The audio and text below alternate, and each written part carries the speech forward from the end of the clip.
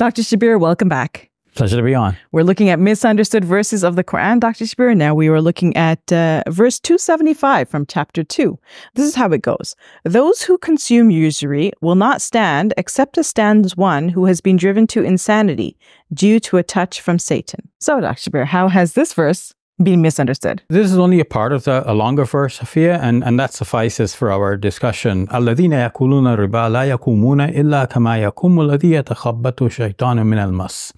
As for those who take usurious interest, they will not stand except as stands, or they will not rise up except as rises up someone who has been knocked to the ground by the touch of Satan.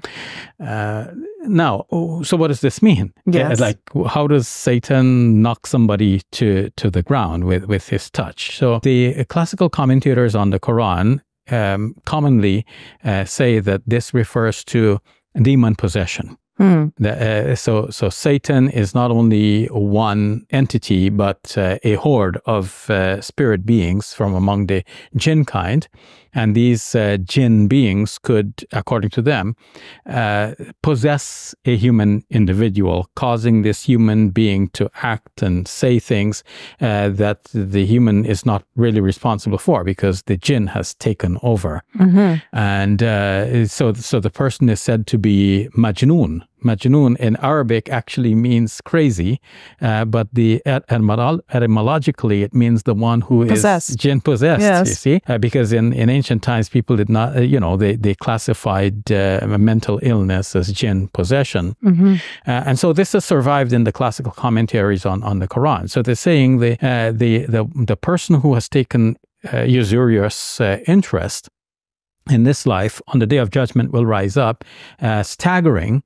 Like a mad person, perhaps even a person who has been knocked to the ground, maybe due to an epileptic fit or something like this. We know from the Gospels that sometimes a person who has symptoms of what we would classify as epilepsy today would be thought to have been possessed by a demon.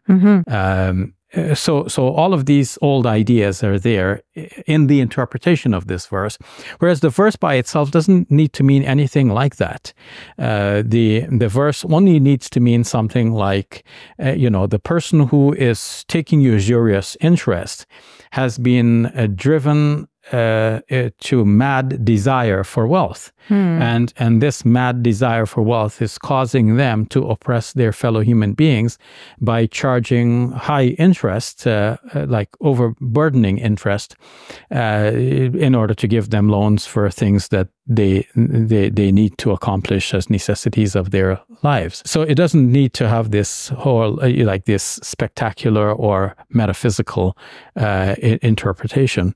Has anyone interpreted in that way, Dr. Shabir, that you're suggesting? I see that in modern times, like many of the translations of the Quran and even some commentaries that are written in the English language tend towards, away from that idea of jinn possession. And we should speak more broadly about the problem of jinn possession, which is a topic by itself. But as it relates to this verse, think about the problem of jinn possession. Like if someone says that the jinn has possessed me at one time and caused me to do something, it means that now in my sane state, I'm no longer responsible for that action. Of course, we know that the plea of insanity works in a modern court of law as well. But with the plea of insanity, we can have people who are studying the individual to see if, from a medical perspective, is this plea genuine?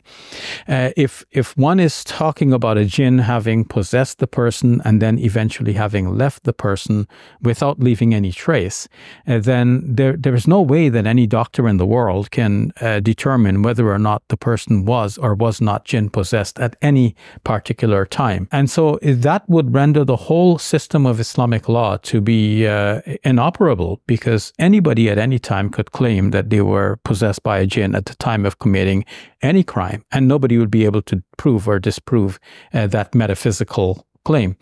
And people don't advance these claims generally, interestingly enough, because it probably is just common sense among Muslims today, as it has most often been, that, it doesn't really happen. Yeah, so, but in ancient times, people attributed illnesses to the work of the devil, to jinn possession, and so on. And so some of that has survived in the classical commentaries on the Quran. We should beware when we read the Quran that we don't just in a wholesale manner just accept everything hook, line, and sinker that is mentioned in the commentaries, because the Quran for Muslims is the word of God. The commentaries are the words of human beings who are trying to explain what they understood from the word of God. We should always try to keep that distinction in mind. So to recap, the verse is saying, if I translate it in my own way, as for those who take usurious interest, they will not rise up except as rises up a person who has been driven to madness due to the greed for wealth. All right, we'll leave it at that. Thank you, Dr. Shabir. You're welcome. Assalamu alaikum. Welcome to Muslim Media Hub, the new home of Let the Quran Speak. Here we spread positivity and good. We help people experience the beauty of Islam and help them appreciate and understand Muslims. This beautiful building we purchased at cost $2.3 million.